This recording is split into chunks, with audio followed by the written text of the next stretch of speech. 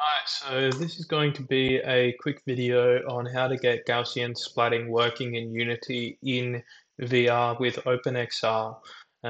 So essentially there's a few steps. There's installing the correct version of Unity, then downloading this GitHub project by RSP, which I'll link to. And then basically you open the scene, install the OpenXR and XR plugin management, and then you have to change the XR rendering to multipass. I'm just uploading this because I had some issues with just using the wrong version of Unity and things like that. So I just thought I would put this out there. So here's where you download the project from. And then what you do is you're going to need Unity 2022.3.7. So go ahead and download that. And then you'll end up with the project here. So I've already extracted it and already opened it. So you've got a few here. Gaussian example, HGRP and URP versions. There is a problem with the URP rendering at the moment, where in multipass view, well, in VR, it'll render wrong. But so in the built-in render pipeline, it's working fine. So I already have the scene open here.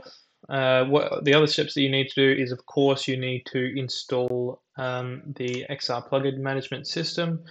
So you would come into here, go into Unity registry, XR, install XR plugin management and OpenXR plugin. Then what you want to do is you'll straight away have some project validation issues. So project settings, and it'll be in here. Just hit fix on those. Tick OpenXR, make sure it's selected.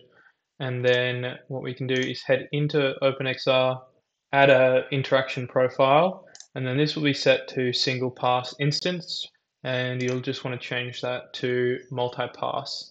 And then I've already got it working, so I'll just show as an example.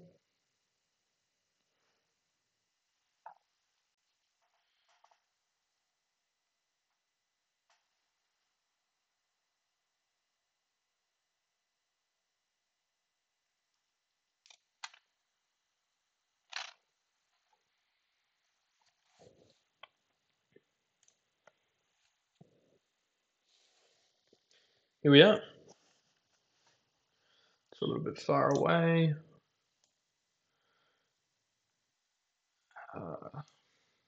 It's from a project that I'm working on. And it's working. I'm not sure if I can show you. It'll